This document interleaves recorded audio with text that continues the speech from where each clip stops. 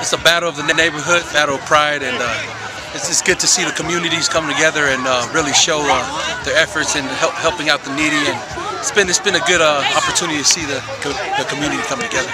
This is the 4th year that this game has gone on.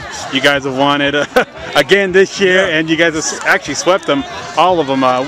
What did this win mean for you personally? I think, with a lot of these players, they don't play college. Some do, but it's fun. It's more pride than anything when these guys come. They play with a lot of heart, a lot of passion and emotion. But overall, it's good to have the homies coming in together and really play. What's this game mean for you? I mean, having it in your own backyard. You had it in Rose Park last year. What does this game mean for you?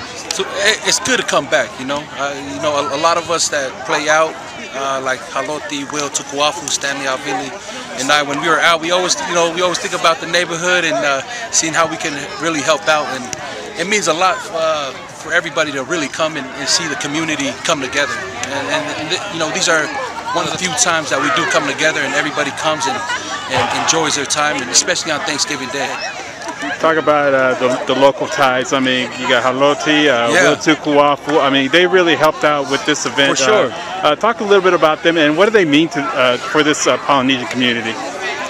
They are representatives, and no matter whatever they say, whatever they do, they rep the neighborhoods well, and everybody looks up to them. And, for all the kids that want to play any type of sport, they see how successful they are, and I think a lot of these kids see it. You see a lot of these kids come and ask their parents, hey, I want to come and watch the Glendale Rose Park game, and really see the community come together. But looking up to these guys, they help so much in the community a whole lot.